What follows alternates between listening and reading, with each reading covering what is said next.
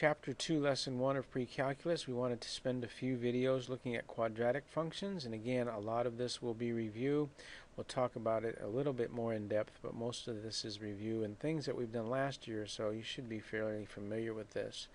A quadratic function is a second-degree polynomial, and so that means that the highest exponent of any term is the x squared, or the squared term, so that would be a second-degree polynomial. The shape of these graphs are parabolas, and those parabolas can open up or down. Later on this year we will look at conic sections, and actually these parabolas can open sideways as well, but for right now we're just going to look at the ones that open up or down.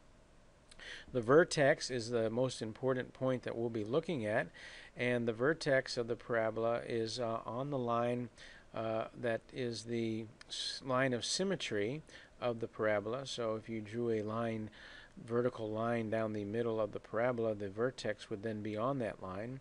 And the vertex is always the highest or the lowest point of the parabola. It will be the lowest if it opens up, it will be the highest if it opens down, and that is the point of interest for us. So most of the algebra and the graphing solution things that we're finding are going to be calculating the location of that vertex, because that's where it gets applied in the real world. We're usually looking for the maximum volume or the maximum profit that we can get, or maybe we're looking for how to minimize cost or minimize number of students or something like that. So that vertex, that high point or low point, is the point of interest, and so all of the calculations that we'll do will be in an effort to be able to locate and calculate what that point is. The axis is the line of symmetry, which I talked about a little bit earlier when we were talking about the vertex. The vertex will always be on that axis. It will always be on that line of symmetry. And that line is a vertical line because we're only talking about parabolas that open up and down. So if you can calculate the location of the vertex, you can also calculate the equation of that axis or that line. It'll be a vertical line, so the equation will be x equals, and then whatever that x value is of the vertex. The standard form of a quadratic equation is ax squared plus bx plus c, and f of x is equal to x squared is the parent function, or the simplest form of the function, and then what we're going to look at in the rest of this video is the transformation of this function using the transformation skills that we learned last year and which we've talked about earlier this year, where you move things right or left, up or down, reflect them over the x-axis, y-axis, vertical stretch, horizontal stretch, shrinks, all those things. So we'll be looking at those in the rest of this video. We're going to take a very short look at transformation of a quadratic. And the transformations, you remember, we've covered last year, and we talked some more this year about them. But you remember the horizontal shift, right or left, will show up next to the x. We replace the x with x minus c. The vertical shift up or down then shows up as a separate term outside of the x.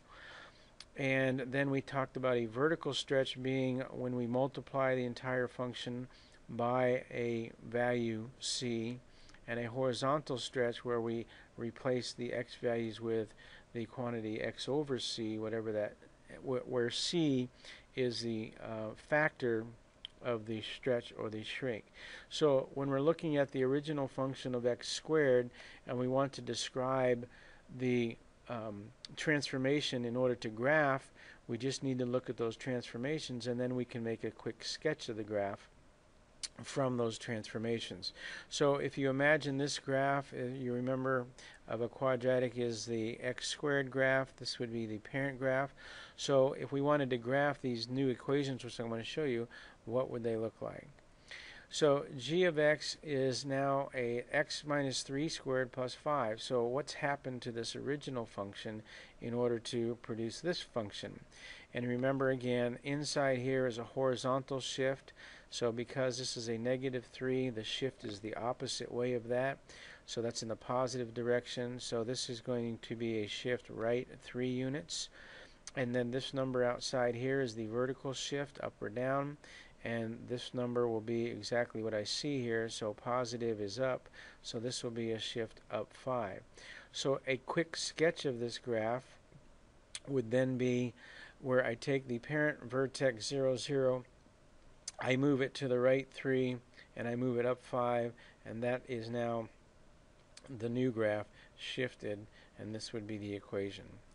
So again, by looking at these transformations and recognizing them in the graph, we can make quick sketches of the graphs without having to go through the process of creating a table or some other method. So let's take a look at the next one. Here we have 1/4 x squared minus 1. So what's happening here? Well, remember, a number in front of the x squared is a vertical stretch or shrink. So this is a vertical, and because this value is between 0 and 1, it's a vertical shrink. And remember, a shrink is going to widen the gap, or widen the scope of the parabola. And then this -1 is outside here, so the negative sign is a down 1.